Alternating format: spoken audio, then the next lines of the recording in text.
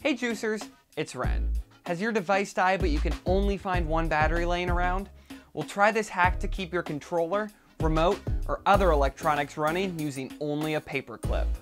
Before you start, make sure to have a parent or guardian around while you try out this hack. The first thing you want to do is make sure the device is turned off, then properly dispose of the dead batteries. Place your one working battery inside the device like normal. Take a metal paperclip and straighten it into a line. Then, bend it to fit the size of the device's battery. Place the paperclip inside the battery holder and make sure the ends of the paperclip are touching both the plus and minus terminal. When the paperclip is in position, it replaces the battery's function and is able to complete the electrical circuit, transmitting power to the terminal and creating enough electricity to power your device with only one battery. While this isn't a permanent fix, it's still a great solution to keep most devices running until you can pick up some new batteries. And that's the juice.